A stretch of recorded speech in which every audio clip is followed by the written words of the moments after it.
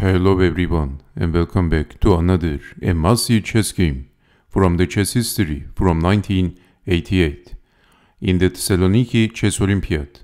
And in this chess game we have Judit Polgar with the white pieces and her opponent is Chilingirova, who was the chess champion of Bulgaria, a woman I am. So let's see what happened in this chess game. At this time Judit Polgar was only 12 years old. And yet she won a gold medal in the Thessaloniki Chess Olympiad. And she was already one of the top chess players in that era. Interesting, isn't it? Even when she was 12 years old. An incredible chess prodigy. So let's see what happened in this chess game. So Judit Polgar starts the game with e4, c5. We have the Sicilian defense. Knight to f3, knight to c6, and bishop to b5. We have the Sicilian Rossolimo variation. g6, Polgar castled. Bishop to g7, c3, e5. d4 by Judit Polgar. E takes on d4. It looks like Polgar is sacrificing a pawn. But now Judit Polgar pushed the pawn, blocking the bishop and targeting the d pawn. Knight to e7. Of course, in this position, if bishop takes on e5, then we have rook to e1 pinning the bishop to the king. And this is losing a piece. So, pushing the pawn, developing the knight and maybe blocking the king and planning to capture the pawn. But Polgar played bishop to g5. And black castled. Well, in this position, if bishop takes on e5, then bishop takes knight, and if king takes bishop, of course rook to e1 is coming and still losing a piece. And if queen to e7, this is also losing a piece because of pushing the pawn. And if defending the bishop, bang, losing the queen. And the chess game. So in this position we have castling and simply capturing the pawn. The knight is pinned. The bishop is boxed in, so it looks like this is a crumpy position for black.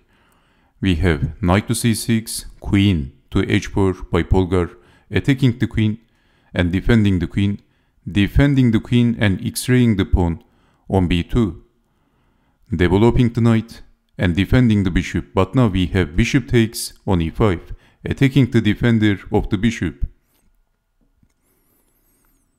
Maybe bishop takes knight comes to mind.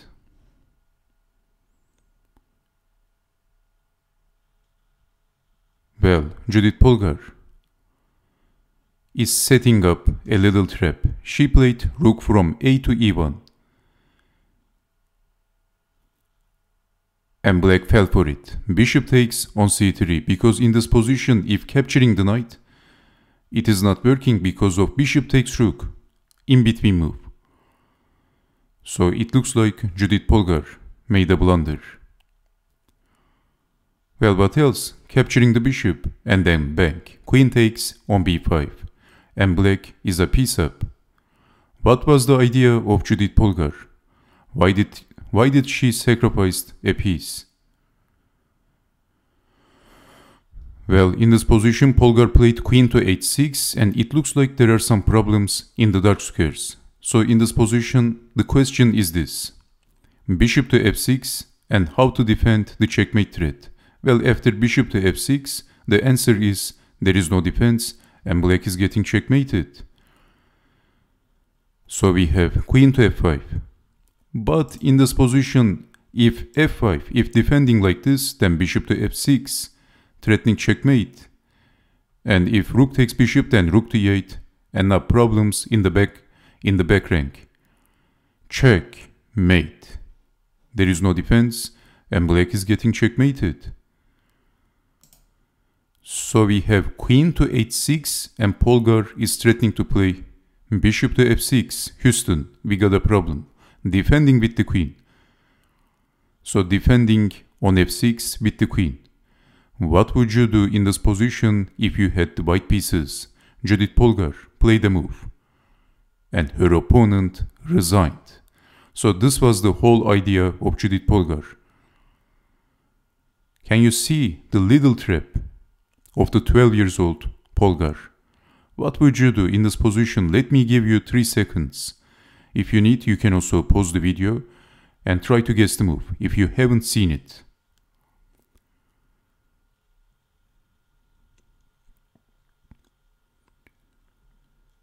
Well, in this position, Judit Polgar sacrificed the queen. Queen takes on f8. Bang. What a shot by Polgar. And black resigned, sacrificing the queen and basically force checkmating her opponent. If king takes on f8, then checking the king, only move, and then bang. Rook d8, checkmate. So Chilingirova didn't realize what's happening in this position. So in this position, Polgar played rook from a to e1, and she fell for the trap. Bishop takes on c3, capturing, losing a piece, but now threatening bishop to f6, and then bang. And this is all over for black. Because basically black is getting checkmated just like this. And thank you very much for watching, and I hope to see you next time with more instructive chess games. So take care and bye bye.